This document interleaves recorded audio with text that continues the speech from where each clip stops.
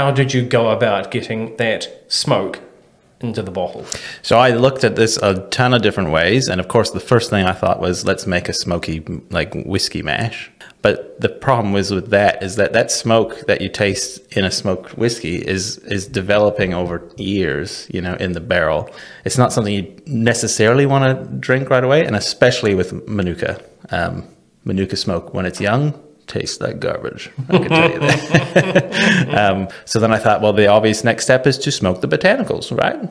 But when I tried that, and I've tried smoking a lot of juniper berries now, it doesn't work. There's no smoke. It just doesn't come through. It doesn't hold. No. Okay. And like, it just, it doesn't work at all. So then I thought, well, there's only one more step, and it's to force the smoke into it. Yeah, I think I found where it's supposed to be now. Okay. And it's this post-distillation smoke.